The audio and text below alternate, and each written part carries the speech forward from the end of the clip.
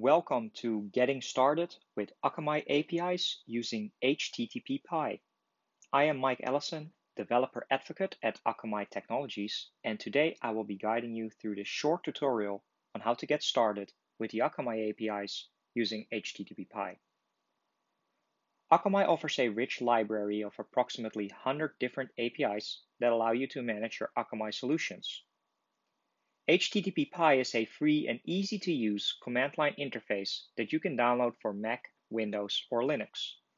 HTTPie consists of a single HTTP command designed for painless debugging and interaction with HTTP servers, RESTful APIs, and web services.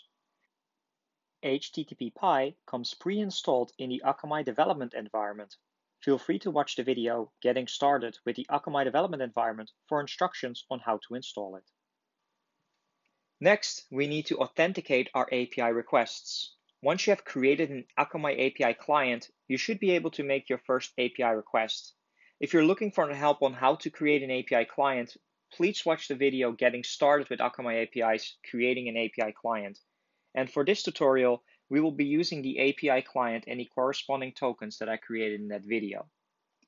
You will need to modify your .hrc file in the root in order to set up the credentials properly. Now that we have that all configured, let's get started with HTTPie. The basic requests for Akamai APIs through HTTPie will look like the following format. We use HTTP to invoke HTTPie plugin. We use the --auth-type edge grid to ensure that we're using the edge grid authentication. And the -a default ensures that we're using this section in our .hrc file, which contains the tokens there. We have our dedicated host and the actual action that we want to do. As you can see here, we are going to be using the PAPI or Property Manager API version 1/contracts.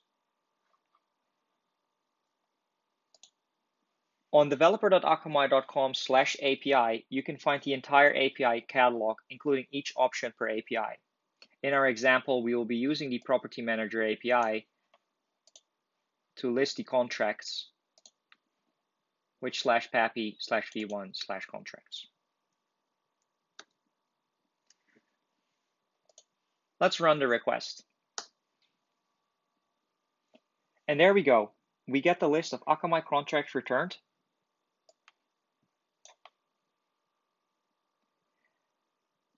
Now we know that our Akamai API client is working properly and requests can be made. With this getting started, you are now able to dive deeper and start making other requests, perhaps to different APIs, to manage your Akamai solutions.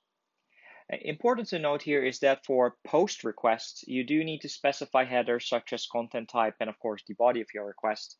So please carefully inspect the Akamai API catalog for which parameters are required and which are optional. I hope this tutorial on getting started with Akamai APIs has been helpful for you and has given you the knowledge to start using the Akamai APIs.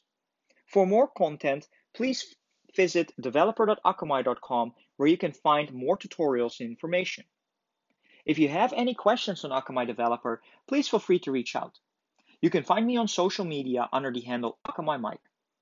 I want to thank you very much for your time today, and I hope to see you again in our other tutorials. Good luck and happy Akamizing!